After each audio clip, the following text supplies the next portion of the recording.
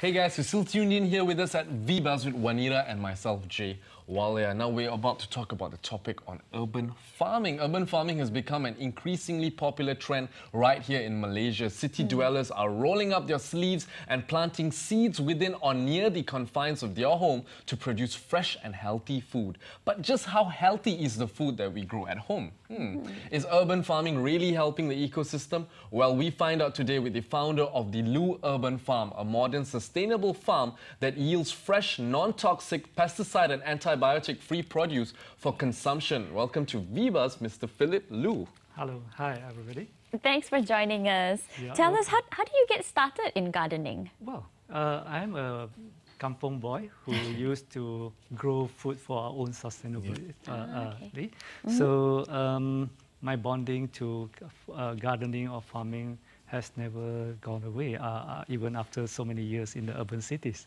Right. So you always made it a point to keep gardening? Well, I don't have a chance to do that in urban cities, urban living. So I have not been doing any gardening until I start Lu Urban Farm, actually. Could you tell us about what led you to start Lu Urban Farm? Well, there are pull and push factors. I think one of the many factors that is pushing me to do it is, I've been in the IT field for the past 20 years. Being in IT field, is very hectic, it's very fast-paced kind of thing.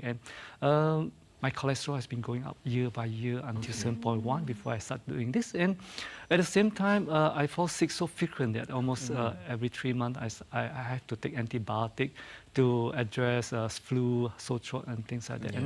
And I don't see that I should continue to depend on drugs for the rest of my time, so for my life. So I've been searching for something alternative to do it. So that's how I get into know about aquaponics. A schoolmate that shared with me his experience in learning aquaponics in US and wanted to retire back to grow his own food at the backyard. So that I think that's an amazing thing. So at the same time, so I found Avatar in Taiwan. So I went to Avatar to learn about aquaponics, and in Taiwan I also learned about permaculture, and also I also learned about vertical farming, aeroponics from my teachers from China, actually, in Taiwan. We are hearing all these different terms, aquaponics, vertical farming. Could you maybe define what these things mean to us? Well, it sounds very technical in a sense, and putting all the complexity in a simple way is what Lu Urban Farm, what I do after coming back to Malaysia. I see that there is an empty space here. That a lot of people are doing gardening, are doing farming to do everything the old conventional ways. What I do, I'm trying to do something very different. So I actually put all these different amazing farming methods and put them together in an integrated system where Lu Urban Farm is being formed. Tell us about the techniques in urban farming. Tell us about the techniques that what it means. There are many ways you can do urban farming, like in the conventional soil planting that people are so familiar with, and then a lot of people also give up because they say, no, I'm not a green fingers, everything I plant dies, kind of thing. And also, there are certain times that people also go into raised bed, fertigation, planting in the bin bag kind of thing, and also hydroponics at one time. But aquaponics has always remained, in my opinion, in Malaysia, very much on the hobbyist level. There are people who are trying to bring it to the commercial level, but I think there's a great barrier due to lacking in terms of expertise, knowledge, and support and things like that. So how does aquaponics work actually? Do you plant it in the water, or how does it work? I know there's fishes involved somewhat. Aquaponics is a very sustainable farming method where it is a bio-ecosystem. It's a symbiosis between the fish and the plant. In the normal way that we rear fish, we need to change the water on a regular basis because if everybody knows that if you don't change the water, the fish will die. But little people know that what actually caused the fish to die. Yeah. Oxygen. Not really oxygen. See, I don't know. That's where the interesting part comes in. Actually, it's the accumulations of the fish discharge, yeah, the pee and the poo that is become accumulating ammonia and nitrates. Okay. Yeah, and this ammonia and nitrate become a toxic to the fish. If you don't actually get rid from the water, the fish will die of toxicity. Yeah, but on the other hand, this ammonia and nitrate is a perfect natural fertilizer to the plant. It's plant food. Yeah, right. There's food for the plant. Yeah, but the poison to the fish. Yeah. Okay. So when you put these two these two things together, they become a symbiosis. Yeah. The fish waste become the food to the plant. Yeah. The plant actually cleanse the water and go back to the fish in a closed loop system in a very efficient and perpetual kind of. Wow. So it's one non-stop cycle right there. Yeah, right. And there's also bacteria that plays a part in the purification as well. Right, yeah. So that is, we call it nitrification process. Yeah. Actually, there are different types of bacteria that actually change ammonia and to nitrate, NO2, and there are also another type of bacteria changed NO2 to NO3 that is food readily absorbbed by plants. By plants itself, the naturally occurring nitrates itself. Exactly, yeah. So in many of the aquaponics system, we also add in earthworm to actually helps us to further break down the fish waste, the solid waste. So it's a whole biosystem, ecosystem existing right there. Now you mentioned permaculture a little earlier just now. Could you tell us what that is? Well, permaculture is something that we grow plants in a very natural way. We in permaculture we emphasize on the 3R: reduce, reuse, and recycle. Yeah. So, for example, the farm that I went to learn in Taipei, Yangmingshan, we don't have any detergent in the farm. Oh, wow. We cook using woods, and that's where it brings back my memory of my old, my childhood, where we actually cook using the wood stove, you know. Right.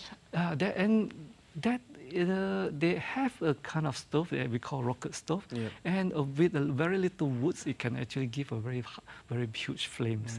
If you go to my Facebook and maybe YouTube, you would have seen some of my video clips about rocket stove. Permaculture is about subsisting off what is around you as well. Yeah, it actually strives for the eco balances of the system. So we actually subdivide our land to different zones, and different zone with plant and complement with different type of plants.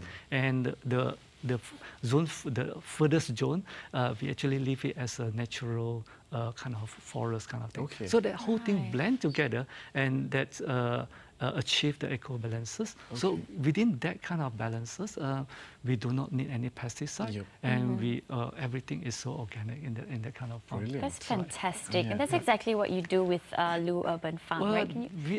Lu Urban Farm, being a farm in the city, is not big enough to implement the whole concept of permaculture.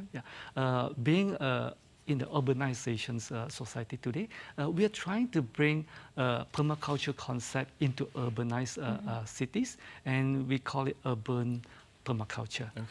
So in Lu Urban Farm, I actually tried to incorporate all these things into a whole integrated farm. Hopefully, that I can share this more with the community and the people around us. So how do you enable every home to sustainably grow their own produce? Because it's not we sometimes we only have our terrace houses that we have to grow our plants in. So how do you do that? That's a challenge that I put to myself. We know there's so many methods that you can grow your food, you grow your plants. But we always have the problem of either we don't have the space, we don't have the right soil and accounting. Therefore, by integrating aeroponics, vertical farming onto aquaponics, it becomes a perfect solution to urban farmers growing your food. For example, my system of a space that is half of your bench, 3 feet by 2 square feet, right? So can grow more than 100 plants and 5 fish. Wow. What? So even if you live in a condo, you can even use the system as well. Exactly. You have small balcony, can actually fit into the system. But the only thing that you need direct sunlight. You need about 4 to 5 hours direct sunlight, and you would be able to grow your own food right in your balcony. Wow. How easy or how difficult is it to maintain? I mean, most adults out there these days, especially in the city, they go to work in the morning, they come back only at night. So how much of maintenance is involved? Basically, to build the system or to kind of configure the system, it may be a lot of technicality that involved, but just like driving cars, building a car is damn difficult, right? But driving a car is so easy and enjoyable, right? So same thing goes with aquaponics system. You know, building the system can be quite challenging, but once the system is in place, you just enjoy feeding the fish every day, seeing the fish growing, sowing the seed, planting, harvesting, and making sure that water pump is working, and that's it. That's it. It's so enjoyable, and it can be participated from young to old because there's no dirty digging, no tedious digging, no watering, no weedings, you know, and no bending. You know, that is perfectly something the whole family can and I think through that kind of gardening or kind of food growing, it also helps to foster the bonding between the families. Right. Okay. And to the greater extent is when more and more people start to do this, they tend to share their experience with their neighbors. They tend to grow different types of food, and then they exchange the food with their neighbors. And I think that also brings the kind of bonding to sense of community. Yes, right. right. You don't realize, like, when you start growing your own produce, you'll have so much that you will need to give it to your neighbors because you can't finish it all. You know, it's fresh produce, and you're going to grow some more. Right. So I think that's a different kind of satisfaction you get when you grow your own. Because my dad loves his garden, and we grow like our own brinjal and our own chili. And the other day I took our chili from our garden, and then there's this different kind of satisfaction. You know, hey, this is from my garden. When you see it in your fridge and you take it out, okay, this is from my own garden. I grew this. And the level of confidence is so different. You know, you buy a vegetable from the market. You know. Is it pesticide-free, or is it there's any residues of toxicity in the food that we are consuming that? Given the fact that, you know, in Malaysia, there are more than 70% of Malaysian people dies of NCD. NCD stands for non-communal disease. That's mean the disease that is not going to spread from me to you. It's you acquire the kind of disease. And I personally believe that that has a lot to do with the diet that we are eating. That actually, you know, leading us to the kind of a lot of health issues. And what is the quality of the produce from urban farming? Is it actually healthier? Well, this is the very normal questions that I get from people when we talk about urban farming and aquaponics and my answer to them is seeing is believing. Tasting is tasting it yourself will actually give you the kind of the feel. But generally, food that's being grown in aquaponic system is very fine and smooth. Like for example, lady's finger in our farm is people are queuing up to wait for our lady's fingers. Being a small farm, we can't produce a lot. Some people who do not understand, you know, when they say, I say I have some lady's fingers, and say, oh, I want it tomorrow. Oh, sorry, it's already booked. Then why you say you have? Too fast. That's a good sold problem. Out. It's a very good problem to have. You know, it's so popular in our farm. You know, you can eat the lady's fingers fresh. Plucked from the farm. It's so crunchy. It's normal for Malaysians. You just dip it in the sambal and eat. But the demand for fresh food is definitely there. I mean, people, we love it. But is the demand for the planting system the same? Are people actually growing their own food? I have done a survey, and of course I have not. Maybe this survey is not extensive, but based on my survey, more than 40% of urbanized people would like to grow their own food in the urban cities in Malaysia. So that statistic shows us that, you know, more and more people are health conscious, and more people is very concerned about the food they are taking, whether it is healthy or not. Yeah. By growing yourself, then you are empowered and you are definitely be assured of whatever produce that you are eating is because the you best know what quality. you're putting into exactly. your own garden. And you have the control. Well. You have the control, whichever way, to what extent of organic you want, is entirely up to you. Yeah, but you know, this urban farming concept, you know, growing your own food has been going around, you know, in different parts of the world. You know, in America it's been going on for decades, Australia and the UK. Why has it taken so long for it to come to Malaysia? Is it difficult to get Malaysians to get on board? Right, I think in my opinion, there are many factors. Yeah, I think a lot of people do one way or another trying to grow their own food from the home gardening, the pots, the potting, you know. But the thing is, a lot of them, the ecosystem is not there because a lot of people, we have a lot of gardening for ornamental plants, flowers, for example, but planting food become a very challenging thing. Yeah, because, you know, you plant, it dies, you got nothing to eat, then you get frustrated, you know. But as compared to ornamental plant, you don't get that much of frustration if you don't get to reap. If it dies, it doesn't impact you. Yeah, right.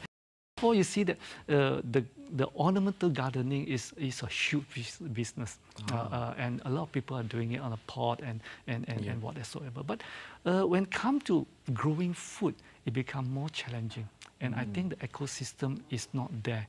That's where Blue Urban Farms comes to play a role there, and trying to become a one-stop center for people who like to start their own home food create the thing. ecosystems Yes, itself. to create the ecosystem. So we actually become a platform to support home gardening from A to Z. You can come to buy fresh produce from our farm to experience it. You can come to learn how to do it yourself by attending our workshop. Our next workshop will be in Miri on 22nd of October. And we also sell the accessories and components that to you know, after you have learned, you want to do something, you don't have this, you don't have that. By getting all these things, so become a very difficult center. Become a one-stop center thing. Okay. We also have to come to the stage of consultations. There are a lot of people who want to grow their food on a commercial level. They're actually working with us, talking to us to actually build that kind of thing. There are also people who come to us to actually wanted to implement this in their landscaping. So landscaping is again a big field. So in the traditional way, we spend a lot of money to do the landscaping, ornamental plant, you know, the thing. But it's input that does not give you much output. Beside the beautifying thing. Whereas if you can, to me, if you can incorporate aquaponics system into landscaping, then the whole proposition become different. It's not only that you can grow ornamental plant. It's beautiful, but it's also good for you. At the same time, yes, you also can have produce that, you know, benefit to feed the people. Right. Even if you don't want to eat it, you go and smell in the morning. It's so nice. Smell your rosemary, basil. You must come to my farm to smell the mint. I think I would love it. But your system, you know, it's wonderful, it's genius. But then, you know, we also run the risk of these real issues. Like in most cities, you know, we have the haze and whatnot. Does this actually affect the quality and the growth of the plants? I think when you come to problem like haze and things like that, is very much affect if you are doing fruit-based kind of plants, and also if you're doing it commercial kind of things, So because every single factors will actually affect your producers and your returns of your harvest, for example. Whereas I think from a home growers perspective, I think the expectation is different. You're planting it for your own consumptions. You are not desperate to get the harvest to sell the thing as per se. So I think due to this kind of different expectations, I think that kind of effect is not as critical. Beside that, this kind of systems actually it is more resilient to haze and the climatic change, because your plant is in a very well taken care of environment, you don't have a lack of water, you wouldn't have lack of oxygen, it's you wouldn't have also a lack smaller environment, like a micro environment exactly, right there. Now you mentioned, you know, home growers as well. Why is it so important for us to start growing our own food? Well, there are many factors from I see it is from micro perspective and also from the macro perspective. Yeah, from the micro perspective, as for example, for myself, I talk about my cholesterol and my antibiotic issues. After doing this, my cholesterol has gone down to 5.6 without medications. Wow! Within a year, and I have not been taking any antibiotics since. Okay. That's the kind of health benefits that I think I have benefited from doing this thing. And I believe that this can be duplicated to other people. And if they start to practice similar thing, that's from the macro perspective. Besides, you are growing on your own healthy, fresh food. But on the other hand, on the macro perspective, when everybody starts to grow their own food, then we actually release farmland. We need lesser farmland. I mean, from statistics, more than 80% of world farmable land has already been used. And yet we still do not have enough food to feed the world population. Losing more and more forests. Right, and also that become a damage to the whole ecosystem. So when at the same time, the machineries and also the transportations to transport the food from the remote farmland to the household, it is release a lot of carbon into the ecosystem that is contributing to the global warming issue. Taking, for example, in 2005, for example, the carbon footprint that bring food into California itself is more than 70,000 tons of carbon dioxide. Yikes!